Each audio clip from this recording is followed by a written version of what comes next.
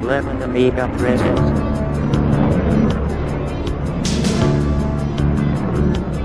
a Playguide video review. Sit back and enjoy the show.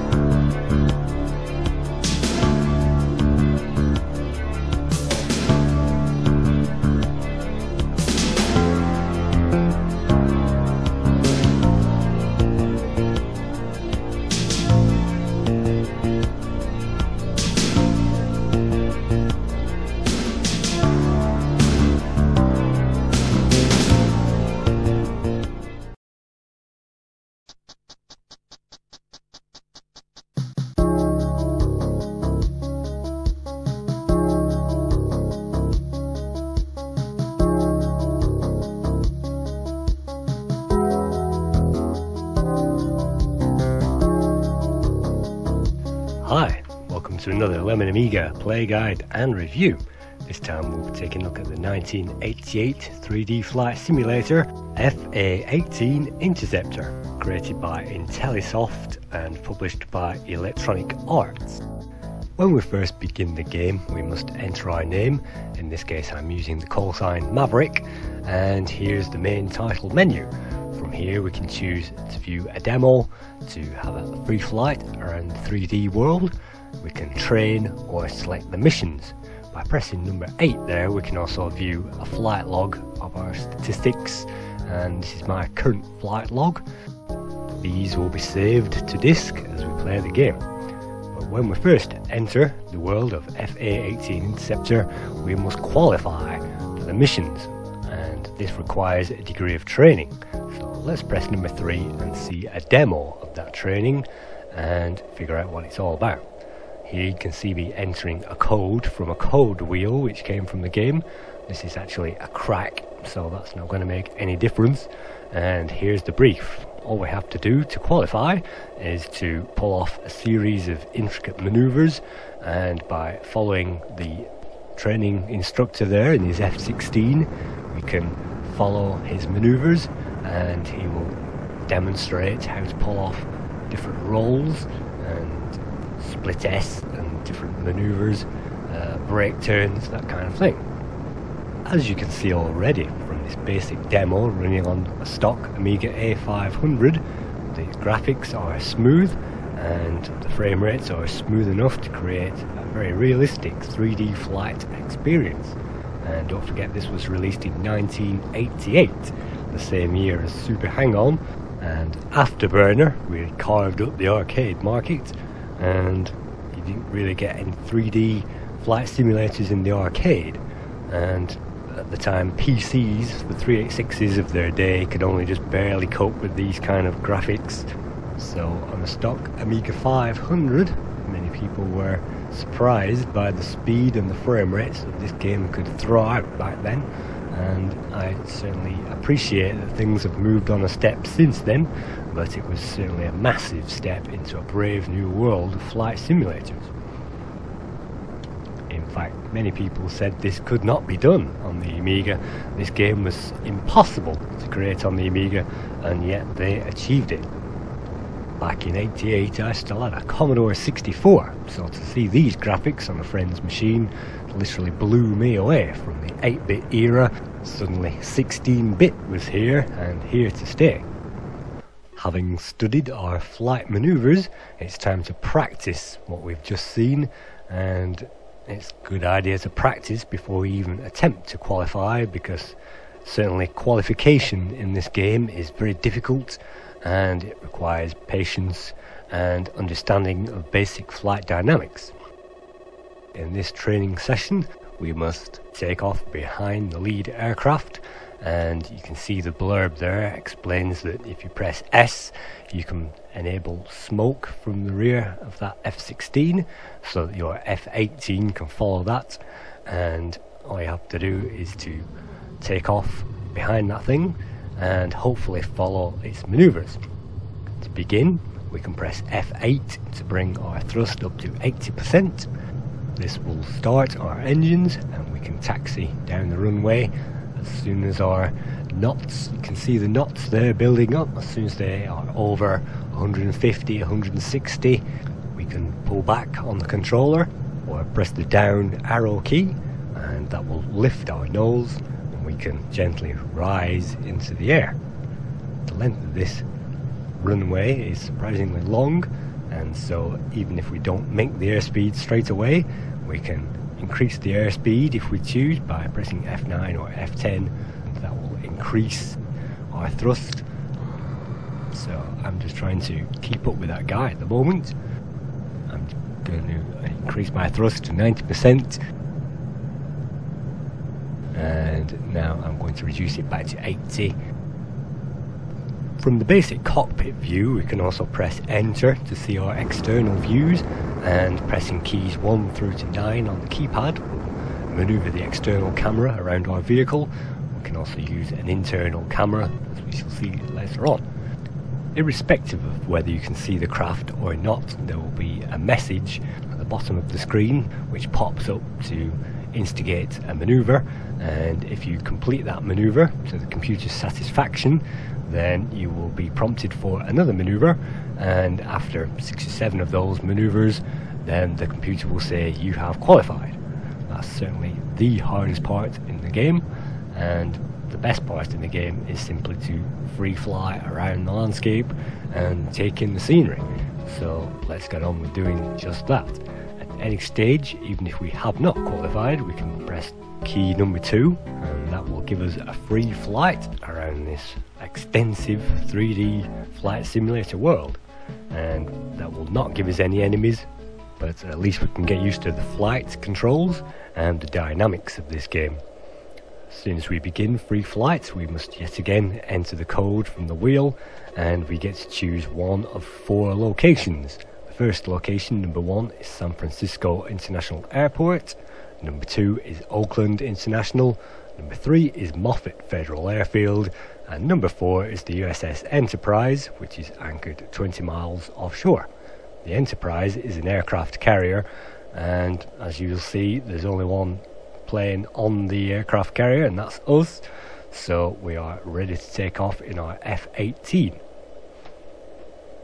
All we need to do is to press F10, and that will give us 100% thrust, and then pressing F10 again will instigate the afterburner, and that will mean 100% is lit up there, you can see underlined.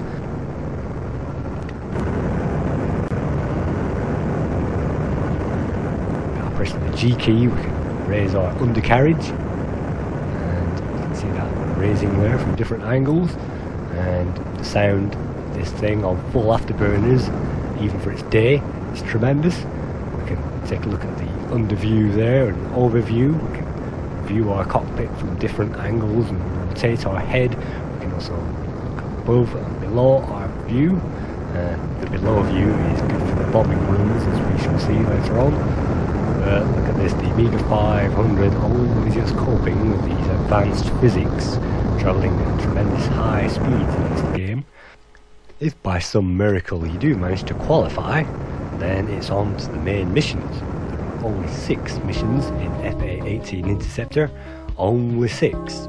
So let's check out number 1. It's a visual confirmation mission, and that means all we have to do is to fly out there and identify an aircraft.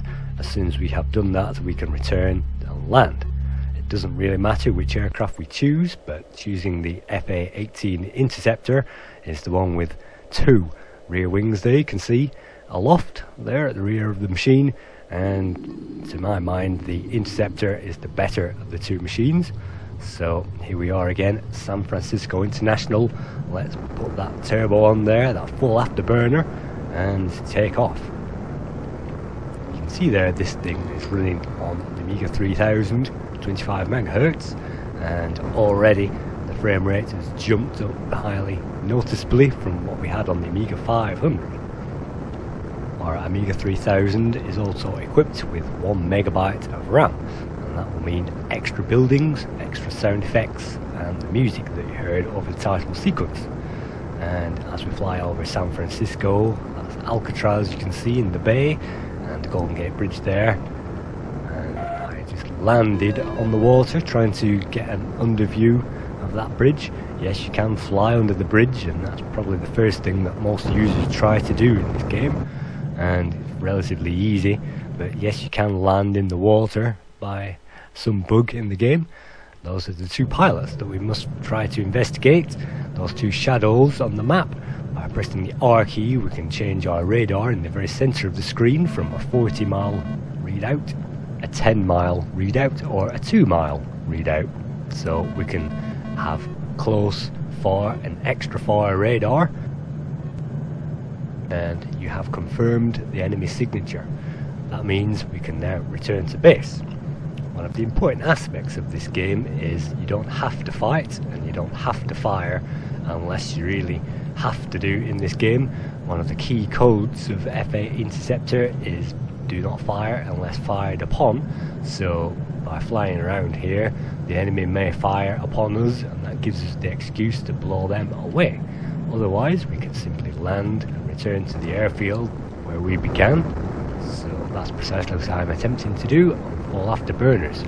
And the enemy may follow us, may attempt to attack, and as I say, it gives you the choice. You don't have to blow those guys down, and at this stage it's easy enough to just fly out there, navigate your way to the pilots and retreat. You can see at the bottom of the screen there it is identified the pilots as a MiG-29 at an altitude of 5,000 feet. There are 2 MiGs flying around our vicinity, and by pressing the T key we can alter the target and can track those guys all over the map. So this is me returning to SF International. All we need to do is to reduce the speed down to 60% thrust usually, and we can press the G key to lower our gear, and we can press the del key, the delete key, and that will instigate the air brake, and that is now on. But unfortunately I ran out of runway, and I'm going to have to switch off my air brake and try that again. It is possible to land at any speed, and as long as you make contact with that runway there and press the F1 key to gear down to 10% thrust straight away, and F1 again to switch the engines off, then you can land in a relatively short space. In fact, if you can do that on an aircraft carrier, then you can certainly do that on a lengthy runway such as this. So here we go again, reduce the thrust down to 50%, air brakes on, and here we go for a landing. Unfortunately, I forgot to lower my landing gear, and you can see I crashed, but it has refueled and rearmed me without my gear down, and I have completed the mission. Pressing the number 6 key from the main menu will give us a list of the missions which we can select. In this case I'm going to press F2 to select our second mission. This is called Emergency Defense, and here we have to protect Air Force One, that's the President's plane. We have to protect that thing against a number of raiders. The plane has been damaged and it is coming down to land at San Francisco International, so we have to shadow that plane and do not fire unless fired upon. You can see the white dot on the radar screen there is the Air Force One, that's the plane that we need to find, and actually that's the green dot. If I press R to change the radar, it is now behind us. So let's turn around and let's find Air Force One. If we press the T key, we should be able to lock onto that target. It will also give us the altitude. There we go, 18,000 feet, so that's actually above where we are. And there it is, that's Air Force One. If we should decide to, we can arm our missiles by pressing the Enter key. And if we choose to launch a missile, we can do that with the spacebar. There are 2 types of missile in the game. The AMRAAMs, which are basically air-to-air missiles, and there are 2 Sidewinders as well, which is another air-to-air missile. All the missiles are heat-seeking, so you can see the diamond reticule and the noise, which makes a loud noise when you've locked on there, and when the target is locked on you can press the spacebar and blow that out of the sky. Unfortunately, we've just blown up the President's plane, but luckily he was not on board, which begs the question why we had to defend that thing in the first place. But nevertheless, let's try that mission again. This time, instead of blowing up Air Force One, let's take on the bandits. this stage there is just the one enemy aircraft, and there can be up to 4 enemy aircraft on the screen at any one time, and the enemy AI is surprisingly well done in this game. They will track you all over the map and they will fire missiles on target. Luckily, if you press the C key, if they have a missile locked on you, that will drop chaff, or if you press the F key, that will drop flares in the way of their missiles, and you should be able to avoid their missiles using those maneuvers. You can also take evasive action. They are heat-seeking missiles, so as long as you don't have full afterburners on, then they shouldn't be able to lock on as easily, which is a tip to remember. Let's switch from the 40-mile radar, because we are actually quite close to that bandit, and on the 40-mile radar, well, it's a bit too close to make that thing out. Press the T key to switch to that target, and we can see it is 600 knots and 22,000 feet.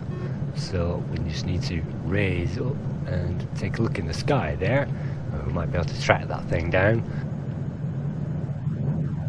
That's actually the carrier, so you can see that that thing is hightailing it towards the carrier, but it's actually making its way towards the airport. So now that is in the centre of the screen, we can hear the reticule, we can see that moving there. That means we are locked on, and as soon as you see it in range appearing there in the heads up display, we can fire a missile, blow that up. Having done so, eventually the President's plane will land and we will gain a congratulations, and that is that mission completed. We can press Shift plus Escape together and that will return us back to the main menu, but in this case we have seen another bogey, so let's take that out. Enemies can appear at random and they can appear on your map just like that, so it's easy enough if you have the missiles to spare to track that thing down and to go after another satisfying kill. Most of the enemy raiders will negotiate their way down towards the carrier area, so if you fly around the carrier you can usually be guaranteed to fall into those guys and pick them off. The main weapon of attack is the air-to-air missile, and there is also a chain gun as well. The Vulcan chain gun is not very good, it has to be said. It fires 500 rounds, but unless you have no missiles left, I would certainly recommend not using the chain gun because it is really weedy. Another aspect of A18 Interceptor is the fact that we must land ourselves on the carrier, which is really tricky, and if you thought landing on tarmac on the runway was difficult, then think again. Landing on the carrier in this game is an art, and it's actually a science which you have to master in order to get through the later levels. If we start on the carrier, then we must land and return to the carrier, so that is what we are attempting to do. For this we must fly above the hard deck, which is 145 feet. If you fly above that, then you'll be fine, and if you fly below that, then obviously you'll crash into the back of it. I tend to fly to the rear of the carrier and try to land the thing the legitimate way, although sometimes you can get away with flying forwards and landing on the front of the carrier, as we shall see later on. And so I'm just flying out there, and if you press the rudder keys are the comma and the full stop, and so if you press those you can use the tail rudders to rudder that thing around into the right direction. And let's just line ourselves up there. You can see the thrust is on 40%, the brake is on, and I crashed. Unfortunately that's so easy to do. You have to press the brake and to land that thing on the carrier, get the airspeed right and everything perfect, otherwise you've basically written off your chances. Mission 3 is relatively easy, so let's move on to the next mission. This is mission 4, and in this mission we must search a downed pilot and rescue him. Unfortunately, search and rescue is another very tricky mission, mainly because launching the rescue pod in the first place is very tricky indeed. You have have to press the shift key and F together, and if your shift key isn't working, then you'll find that you are simply launching flares and nothing is happening. But the downed pilot is on the island directly in front of the carrier, and so you can see me heading towards him now, and he's on the radar. Let's align that green dot up there on the radar, and if you press the zoom keys, which is the square brackets keys, you can zoom in and out, and you can zoom in and out of the map and the HUD using the zoom keys, so that's handy. The pilot is actually on an island directly beneath us, so if we just do a barrel roll there, that's the island that I'm talking about, and he's directly below us. Let's just fly down there and take a closer look. The pilot will always crash in the same spot in front of the island, so as long as you are quick off the mark from that carrier, then it should be a simple matter of flying out there and pressing shift F to launch the rescue pod. But there are two MiGs in the area, as you can see. Those MiGs will fire upon us if we don't complete that mission quickly enough, and they will blow us out of the sky if we should make a mistake. So let's just drop down. We're at 6,000 feet there, and I'm just trying to locate our downed pilot so that we can get a better idea of where we are. And look at that, a MiG has popped up in front of us, and because we did not have the T selected, then the target was on the pilot, or downed pilot. So even though that thing popped up on our screen, it didn't pop up on the automatic tracking of the missiles. But now it has. Now we can press enter and space, and away it goes. That's one less to worry about. Of all the missions, perhaps mission 4 is the most infuriating. Mission 3 is a walkover compared to mission 4. Because that downed pilot, there he is really difficult to rescue, because you have to land the rescue pod within 100 meters of him. And you can see I flew directly over him. This is me directly from the carrier, and here you can see I pressed the button, and did it work? Did it land within 100 meters? You can see it floating down there, and when it lands next to him, there it goes. Unfortunately, too far from the downed pilot, and look at that, they are virtually adjacent to each other, and yet that was too far away. So if we do it here and quickly fly above that mountain there so we don't have a quick crash landing into that thing, hopefully now if we turn that thing around, we can see the rescue pod and the downed pilot are virtually parallel to each other, and that should mean we are close enough to complete the mission. Now just the small problem of landing on the carrier. By pressing the A key we can drop our arrestor hook, and that should snag onto the flexible hoses which are on the back of that carrier, the flexible bungee ropes there which we can snag onto, and it will also help us attach to that carrier. So pressing the air brake on and off with the delete key, and we still have the arrestor hook down there which will make sure that we stop bang on target. And we can also increase the thrust by pressing the plus key, which will increase the thrust by 1% each time. You can see I'm increasing it there, and as soon as it hits the 10% we shall move. We can instigate a very rapid turning circle there on the carrier, and we can even reverse the airplane. If we press the minus key we can actually put that thing into reverse and utilise that. But at the moment we are refueled and rearmed. We were not close enough, it turns out, to complete the mission. So, well, that's how you do that. Not very easy at all. Mission 5 is actually very easy. All you have to do is to blow up a cruise missile and follow that thing into San Francisco.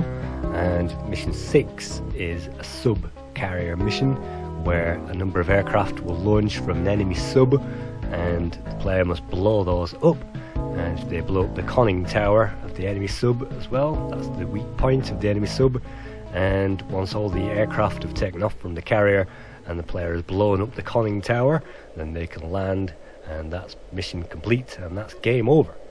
It wouldn't have taken them too long to program more missions, and it really is a shame that there are no more generic missions in the game. But because the training is so difficult, by the time the player gets this far, they're just simply glad to be able to complete the game.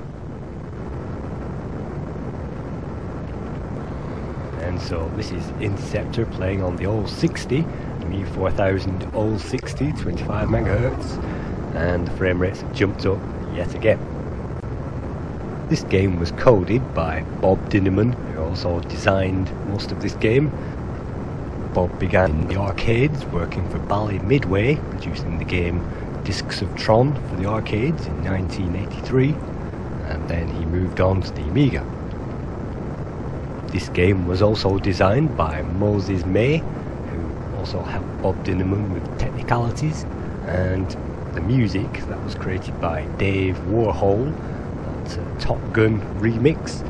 In fact, Bob Dinneman specifically asked Dave to create a very Top Gun-esque sound for this game, and Top Gun came out in 1986. Dave Warhol created the music for many games in 1988 for Electronic Arts, including The Bard's Tale 2, having already created the music for Bard's Tale 1 in 1986. He also worked on Skyfox 2 World Tour Golf, and he went on to work on Hard Nova in 1991.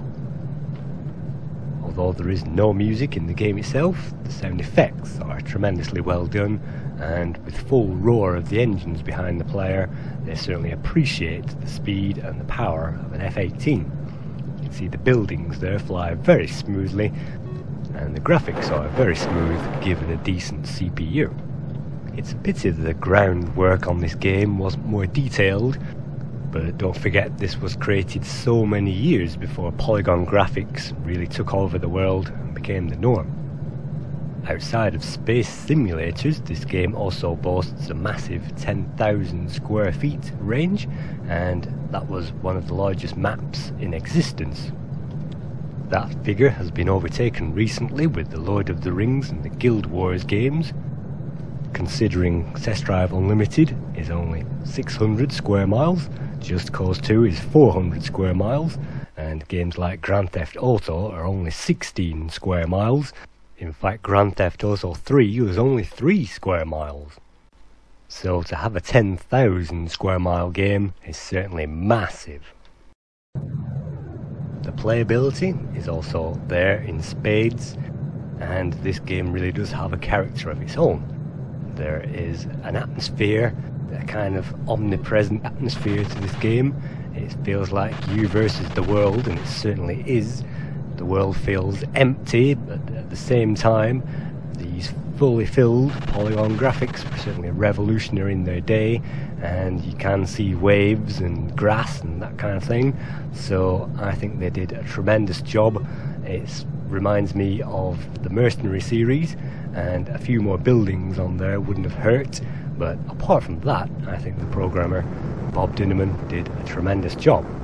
Every landmark is depicted accurately, and we get to play 4 airports and 1 carrier plus 1 sub, and yes, I have managed to land on the sub at the end of the game, refuel and rearm and take off again. And this is probably the only game in the world which also features the Electronic Arts headquarters out there in Silicon Valley, and you can use that to fly around and to get an accurate representation of that area. But what I like to do, and what most people like to do as soon as they see the EA building, is to target that thing and use that as target practice. So there it is. Let's just fly around and get the weapons handy and see if we can't blow that thing up. So yes, there are no vehicles in this game, there are no cars or other things to blow up. You can't blow up any of the buildings, and crashing into the buildings does nothing. But if you fire your missiles, at least you can use those as target practice. Damn, missed. Really good to see smoke trails coming off those missiles as well. Let's just try again. Damn. Well, down to 1 more missile. I don't think we're going to make it with 1 missile. Let's just use this opportunity to glide over this road, and hightailing it over roads and bridges at very, very fast speeds, never gets boring, and you can't land on any of these roads. You'll just disappear through that landscape and crash into the water. So hit detection is a problem. Still, as I say, high speed over the landscape never gets boring, and the atmosphere in this game and the immense sound effects are really terrific. Taking a look at the scores, the 1991 re-release got 84% in Amiga Action. Commodore Computing gave this 8 out of 10. Amiga User International gave this 8 out of 10. Commodore User gave it 9 out of 10. Zero gave it 90%. And Amiga Computing actually gave this 96%, hailing it as the greatest Amiga game ever. I think it has certainly stood the test of time. I love the little details in this game and all the little bits under the hood which you can't see. And if play gets too boring, the player can always press Shift and E, and that will eject the pilot and they will float down to Earth. Which is actually a very good representation of somebody floating down to Earth in a parachute. So thank you for viewing my playthrough guide and review of the 1988 3D flight simulator classic A18 Interceptor. See you again for another review sometime soon. Cheers.